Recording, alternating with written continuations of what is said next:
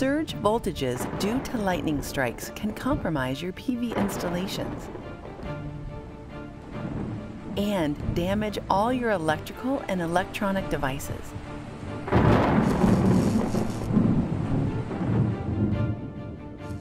In order to avoid very costly damages resulting from a direct or indirect lightning strike, it is highly recommended to install surge protectors at key points in the PV system.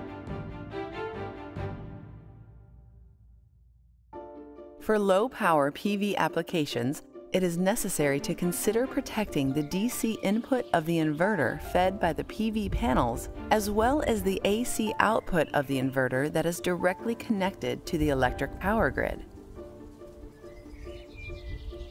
Surge protectors must be carefully connected to the earthing system.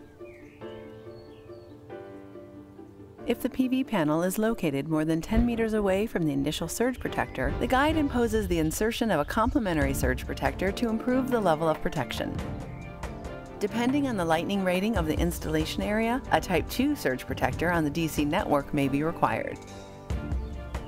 AC surge protector in the main electrical panel is necessary to protect the system against transients originating from the AC utility grid.